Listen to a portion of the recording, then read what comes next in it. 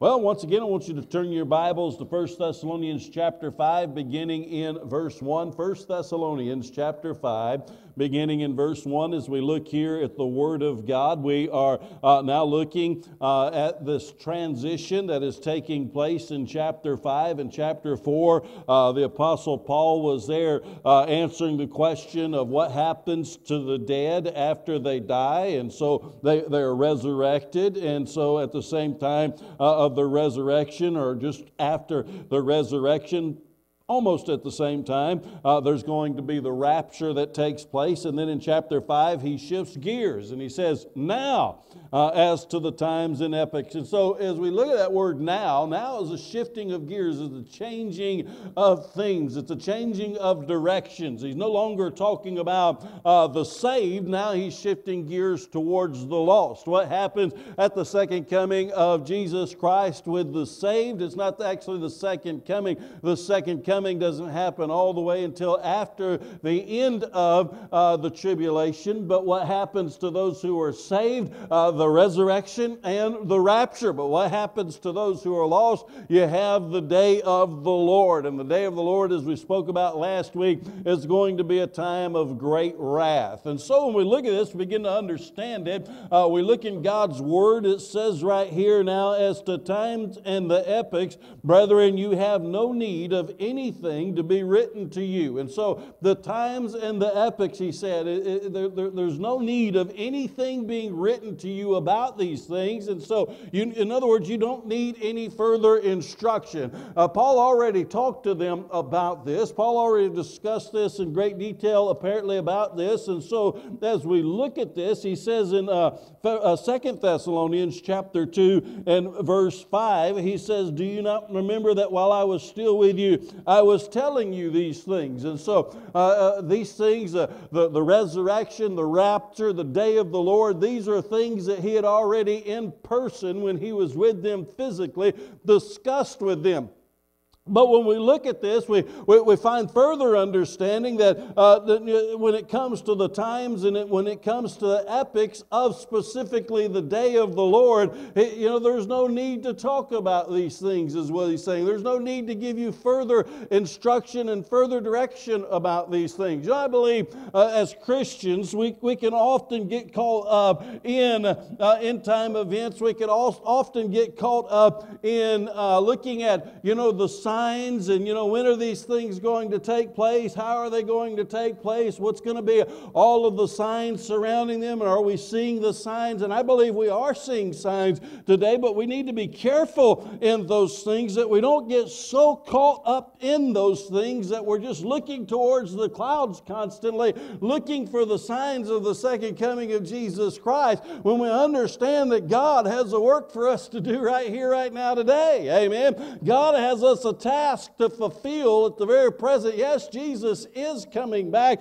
He says, as you well know. And so, there's no need now as to the times and epochs, brethren, you have no need of anything to be written to you. And he goes on in verse 2, for you yourself know full well that the day of the Lord will come just like a thief in the night. So you already know. You understand this is going to happen. This is ingrained with you, that the day of the Lord, in other words, the second coming of Jesus Christ, it is going to take place. I don't need to convince you of that fact. You know full well. But when then you get back to the times and you get back to the epochs, well, what in the world is he talking about there? When we begin to look in the Word of God, we begin to understand times and epochs. First of all, time. What is a time? A time is a specific time. It is a set time. It is an appointed time as you look in the Word of God. And here it is. They say there's no need for me to discuss these things with you. There's no need for me to write these things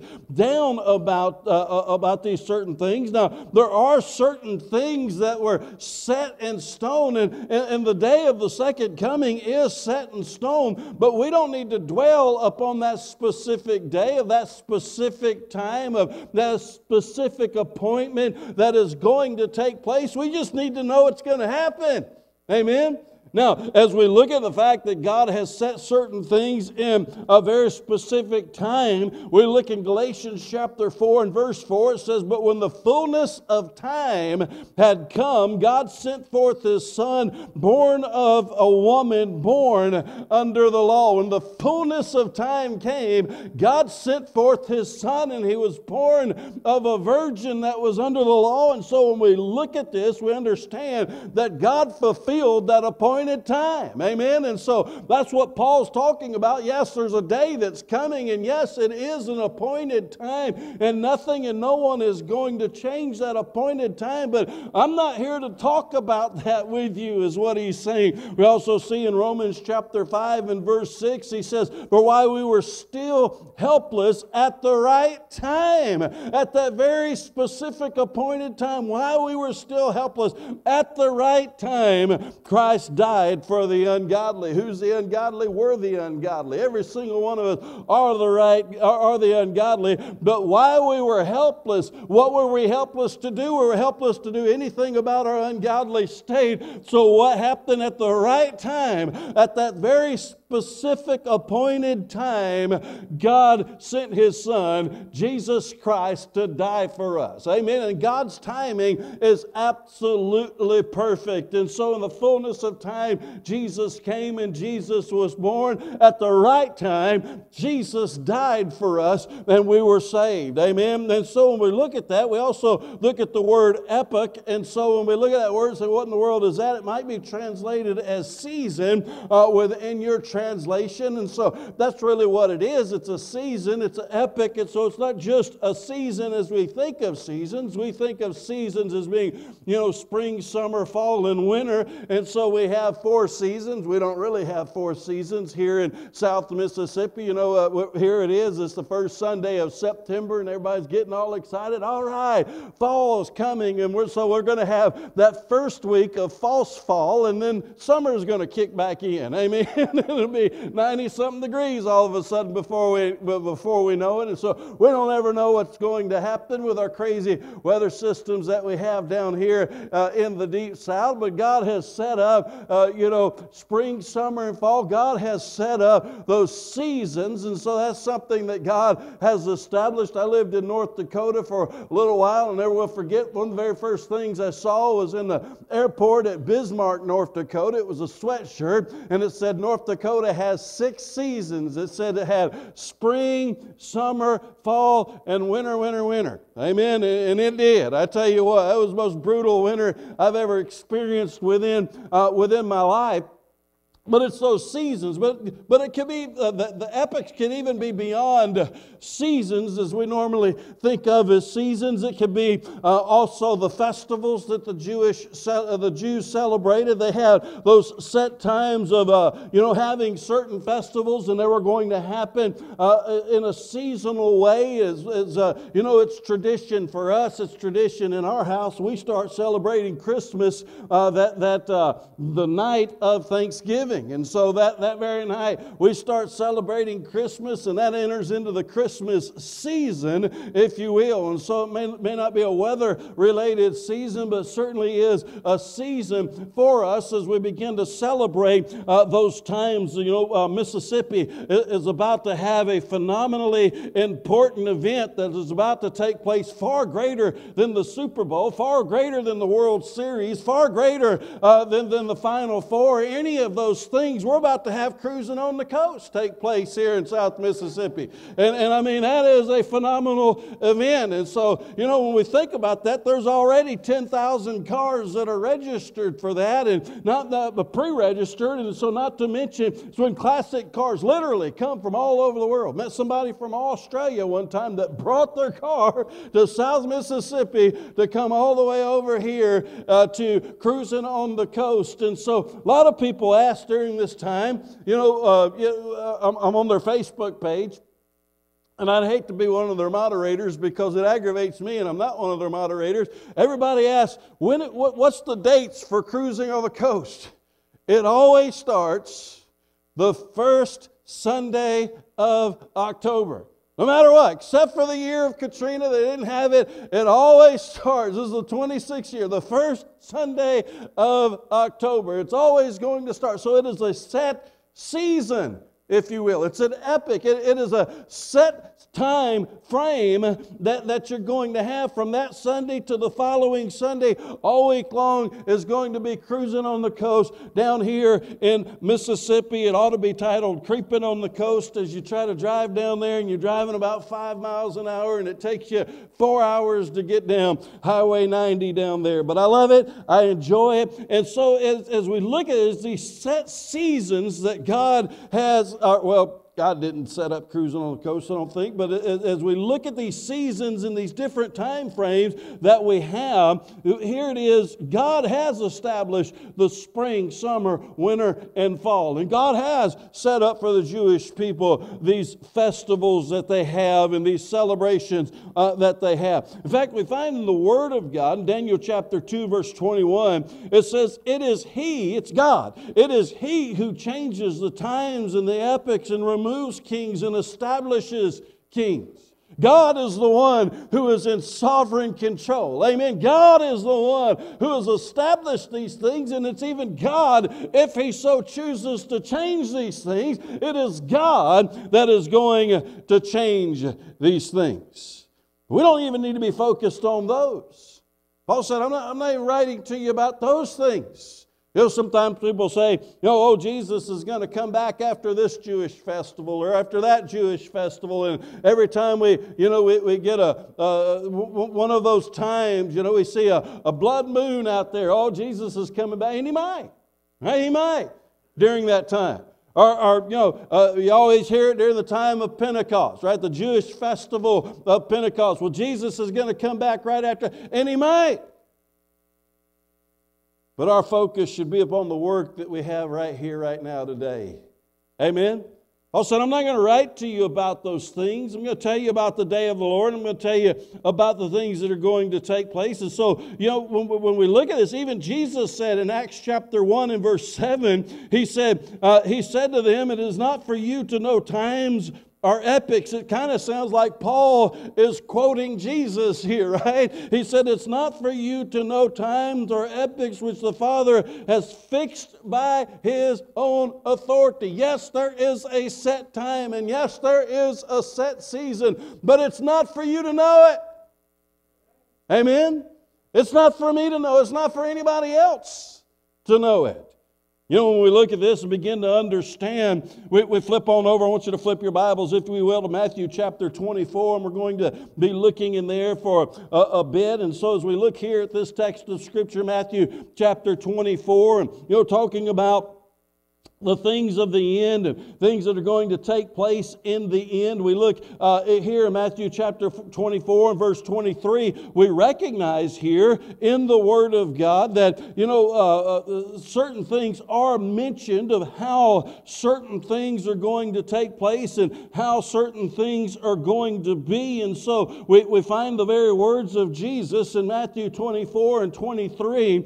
It says right here, then if anyone says to you, behold, here is the Christ, or there He is, do not believe him. Because we have a lot of that. Oh, Jesus is coming on this specific day. Don't believe Him. Or there Jesus is over there, you better not believe Him.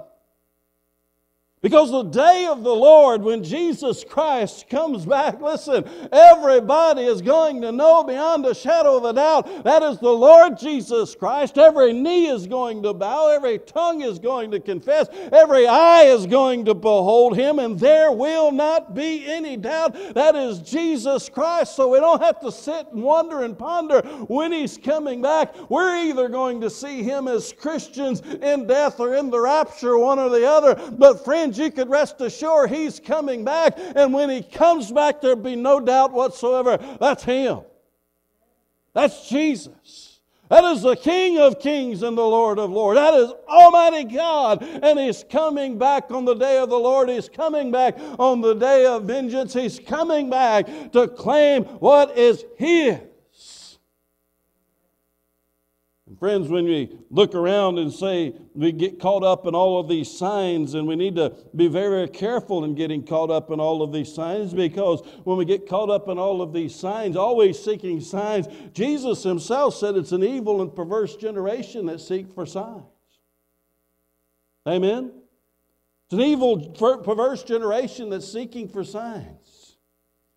Now, that doesn't mean that the Bible doesn't tell us that there's certain signs that will take place. In Matthew 24 and verse 29, this is what Jesus had to say about his coming, of the fact that there be no doubt about this fact. It says, but immediately after the tribulation. So when is the second coming going to be? Verse 29, immediately after the tribulation. Of those days the sun will be darkened, and the moon will not give its light, and the stars will fall from the sky, and the powers of the heavens will be shaken, and the sign of the Son of Man will appear in the sky, and then all of the tribes of the earth will mourn, and they will see the Son of Man coming in the clouds of the sky with great power and great glory. So what sign are they going to see? They're going to see the ultimate sign. They're going to see the sign of the Son of Man coming in great power and great glory. When is it going to be? The Bible very clear. Jesus very clearly tells us after the tribulation. And what's going to happen? All of the people of the earth are going to mourn. Why are they going to mourn? They're going to mourn because a great uh-oh moment has occurred. They have rejected the King of Glory. And they know it, and it's too late. It's too late. See, the rapture is going to take place, and after the rapture takes place, it's going to take every Christian upon the earth out of here. Then immediately the tribulation is going to kick into gear. We're going to have 7 years of tribulation, and will there be people that's going to be saved during the time of the tribulation? Absolutely, there's going to be people that will be saved. In fact, if you look at Revelation chapter 7, the Bible tells us right there it's going to be an innumerable amount of people that's going to be saved during the tribulation. It was asked, where do these people come from? That came out of the tribulation, is what the Word of God says. Absolutely, they're going to be saved, but from the midpoint of the tribulation on, according to Revelation chapter 9, no one else is going to be saved. From the midpoint of the tribulation on, nobody else is going to repent. And of those who are saved during the first part of the tribulation, they're going to be put to death because of their faith in Jesus Christ. So as we look at this, by the time Jesus comes back at the end of the tribulation, everybody there that is on the face of this earth is going to be lost. And it's going to be a great uh-oh moment. They're going to grieve. They're going to mourn according to the Word of God, because they have realized that they have missed the King of Glory. They heard about Him. They heard the gospel, but they rejected. They heard about the King of Kings and the Lord of Lords, but they have rejected. They heard about the suffering servant, of how He came to this world and He humbled Himself and became a man, and He went to the cross and He died for them, but they rejected. They heard the gospel, but they rejected the gospel. They heard about the love of God, but they rejected the love of God. They heard about the grace of God, but they rejected the grace of God. And now their time of opportunity has come to a halt. They have no more opportunity. The day of grace is gone. No longer living into the day of grace, they're going to grieve and they're going to mourn. That time is no more. Jesus Himself said in Matthew chapter 24 and verse 36, He said this. He said, but of that day and hour no one knows, not even the angels of heaven nor the Son, but the Father alone. Now think about this. If we did know the day and the hour, what would we do? Amen?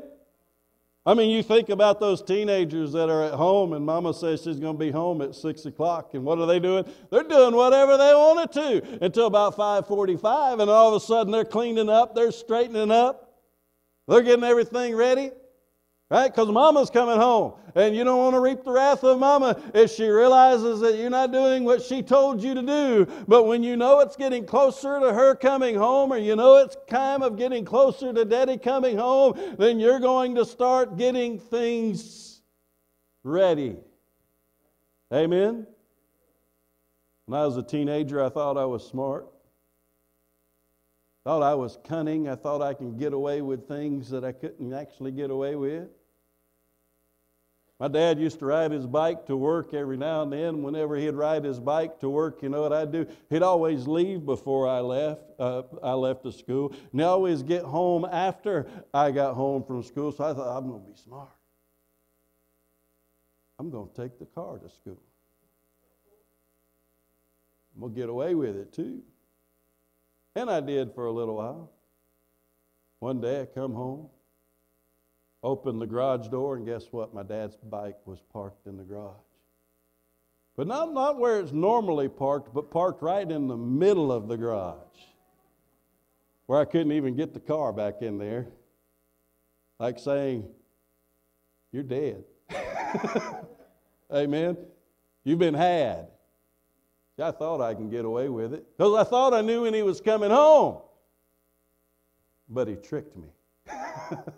Amen? And I don't think he actually did it on purpose. Maybe he knew. I don't know. Now I get to thinking about it in hindsight. I don't think I was actually putting gas back in the car, so I think he eventually figured it out. Where's all my gas going? Amen? Not quite as smart as I thought I was back in the day. Now, don't tell anybody else that story. I don't want word getting out that I used to be a bad kid. Amen? But anyway, as we look at that, we begin to understand if we knew the day and the hour, guess what? We wouldn't bother to turn to Jesus until we knew that day and that hour was drawing nigh. But you know, when we look here in the Word of God, the Bible says that He's coming back like a thief. You don't ever know when that thief is coming. He's going to come back, and those who are not ready are going to be caught totally off guard. Now, there are signs. Now, I want us to understand there are signs. We looked at some of those last week. As we looked in the 2 Timothy chapter 3 last week, we looked at, you know, what the Apostle Paul said that the end of days were going to look like, how the end of days were going to be. Men are going to be lovers of pleasure rather than lovers of God. Children are going to be disobedient to parents. And, you know, there's that long list in there. And, we look at it and say, man, is this not the day and age that we're going to be living in, that we are living in? Men will be boastful. They'll be revilers. They'll be irreconcilable. I mean, that whole long list to say, man, that's the day that we're living in today. And as Christians, we know the Word of God. And as Christians, we believe the Word of God. And as Christians, we see how wicked this world has become. And the world is acting exactly like the Word of God says that the world is going to act just prior to Jesus coming back. But even Jesus said right here in Matthew chapter 24, Jesus said here in Matthew chapter 24, beginning in verse 3, it says right here, and as he was sitting on the Mount of Olives, the disciples came to him privately saying, tell us, when will these things happen, and what will be the signs of your coming at the end of the age? And so as we look at this, seeing the signs of the end of time, it's not wicked. Even his disciples asked him, and Jesus didn't rebuke his disciples for asking him this question, and Jesus answered the question, and he says in verse 4, and Jesus answered and said to them, see to it that no one misleads you, for many will come in my name, saying, I am the Christ, and will mislead many, and you'll be hearing of wars and rumors of wars, so that you are not frightened, for those things must take place, but this is not yet the end. Jesus said this is not yet the end. For nation will rise against nation, and kingdom will rise against kingdom, and in various places there will be famines and earthquakes. But all these things are merely the beginning of the birth pangs. The beginning of the birth pangs. Jesus said this is not yet the end, but these are simply signs of the end. You say, well, nation will rise up against nation. Well, that's always happen. That's always taken place. And yes, it has, but it's going to intensify as those birth pangs get more and more frequent, as those birth pains get more and more intense. Well, what are birth pangs? They're labor pains. Just as a mother gives birth to the child in the natural, she starts with those contractions, she starts with those birth pains, she starts with those labor pains, and they start off and they're spread out, but the closer she gets to the actual delivery of the child, the more frequent they become, the more intense they become.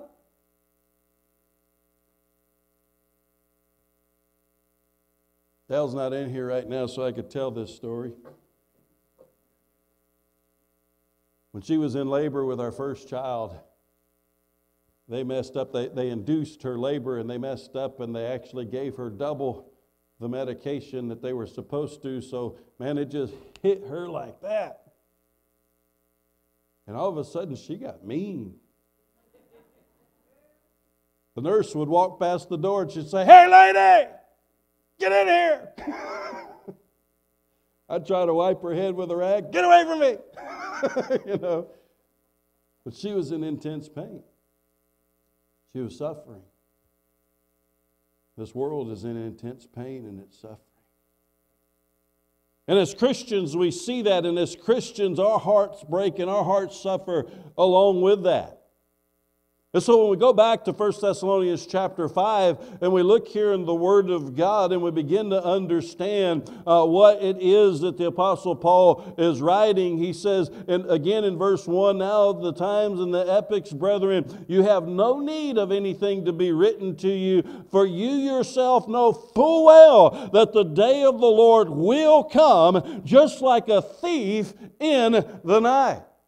It's going to come. And there's no doubt about it. You know full well that the day of the Lord is going to come, but it's going to come like a thief in the night. Just like Jesus said that you're not going to know the day and you're not going to know the hour. Nobody knows that, not even Jesus, the angels. Nobody knows that except for the Father Himself that have set up and established these times and these seasons. Only the Father is the one who has given that appointed time. And when it comes time, He's going to come to His Son and He's going to say, "Go get your children," and then 7 years later, "Go set up your throne here upon this earth," and it's going to take place.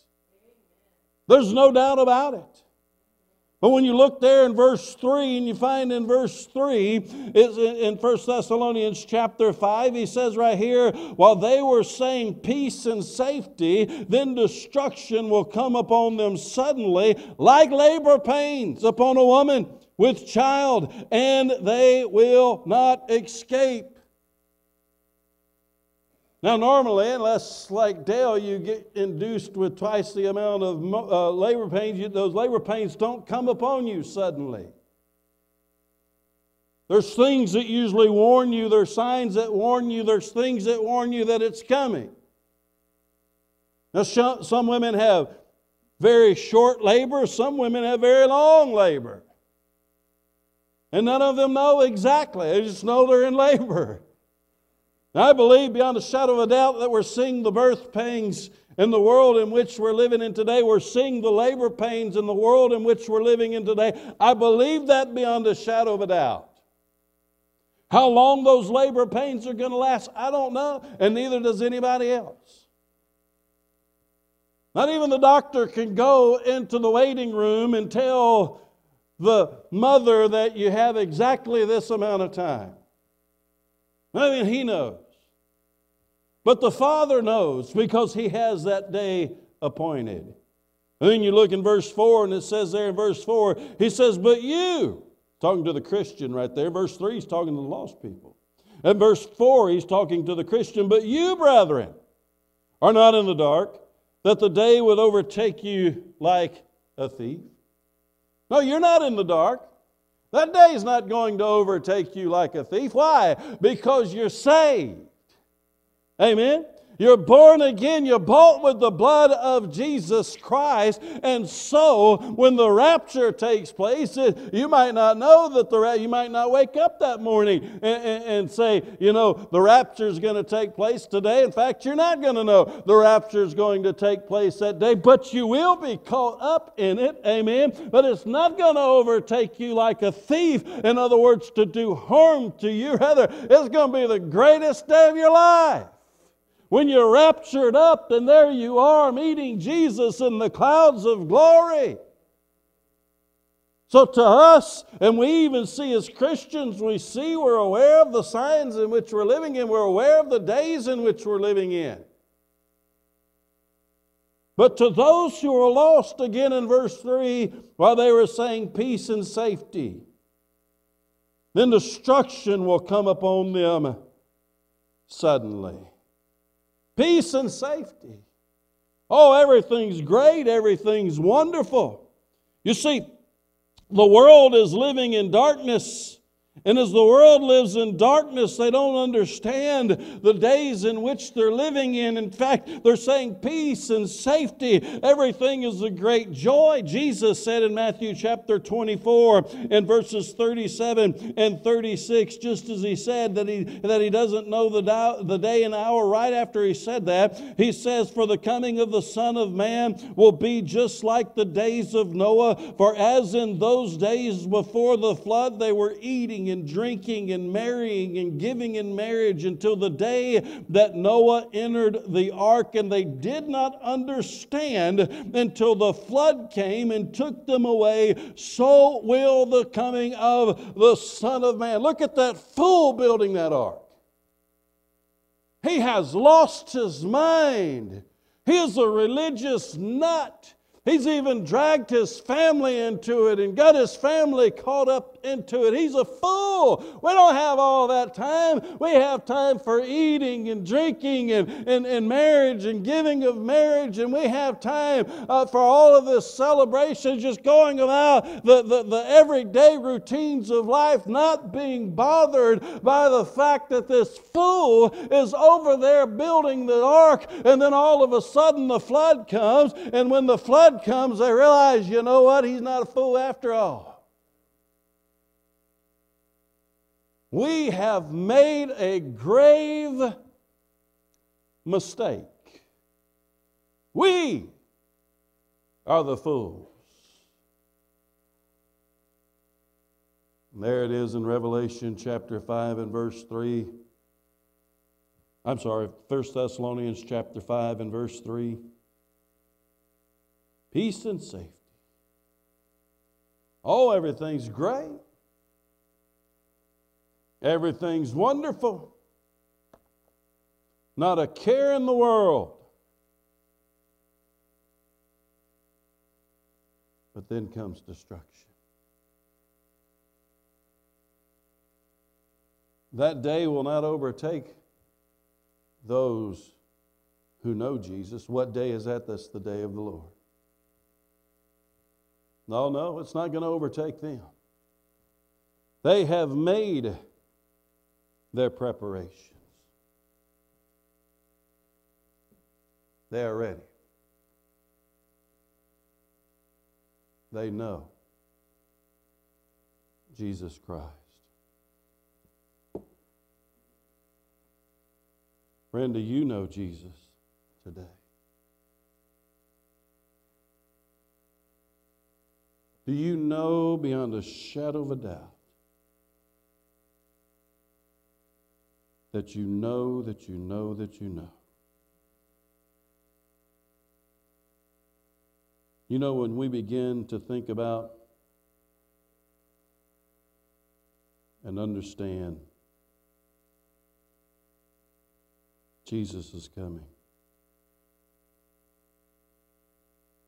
we begin to think about and understand. The Bible tells us beyond a shadow of a doubt that He's coming. He even warns us of some of the signs of His coming. But something that we need to understand that the surest of all signs, the surest of all signs, there in Matthew chapter 24, Jesus himself said that the Son of Man will not return until the gospel has been preached to all creation. Jesus will not return until the gospel has been preached to all creation.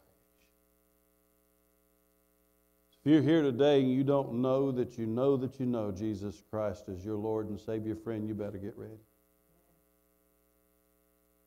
You don't know the day and the hour. It could be today. It could be tonight. You don't know. I don't know. Nobody knows. It's going to be a surprise all on purpose. So today is the day of salvation. But if you're here today, as Miss Doyce and Brother Derwin comes on up for this time of invitation, if you're here today and as each one of you stand and you do know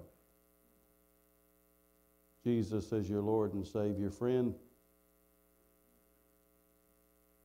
are you busy sharing the gospel? We just prayed a minute ago that God would give every single one of us as a church a burden, a broken heart for lost people. The most assured sign of when Jesus is coming back is when the gospel has been preached to every nation. And that hasn't happened yet. There's nations, there's people groups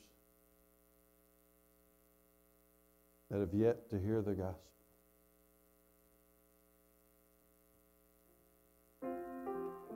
And there is only one organization, there's only one institution, there's only one people that God has given charge to that task to. That's the church. That's us. It's not Washington's responsibility. Thank God for that. Amen. They managed to mess everything up. But it's our responsibility. It's my responsibility. It's your responsibility. Not just Brother Doug and Sister Diane's responsibility over there in the Philippines. Apart from us and other churches supporting them being over there, not just financially but prayerfully. In many other ways, in many ways we can. They couldn't even be over there. It's our responsibility, friends. Are you taking that serious? Or is it just an afterthought? And when I ask you, and I'm going to close on this, when I ask you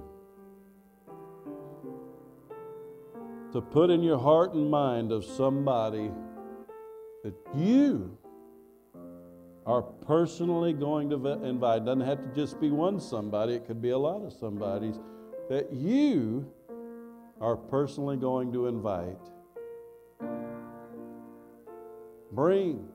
Drag them here kicking and screaming if you have to heaven's gates and hell's flames. And by the way, you don't have to wait to them. You can bring them next Sunday. Amen? That they're going to be your responsibility. Are you taking that mandate serious? I pray that you are. Amen? I pray that you are. Again, this altar's open. Those cards are in there. You come. If you don't know Jesus as your Lord and Savior, you come. This altar's open, friends. Let's use this time for altar call. Let's pray for those lost people to come to know Jesus. Let's pray for broken hearts and a burden for them. Amen. When we walk with the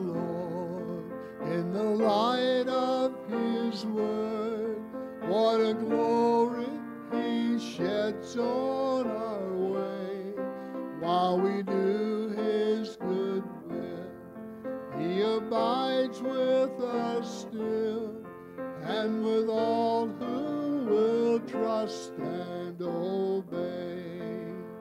Trust and obey, for there's no other way to be happy in Jesus but to trust and obey.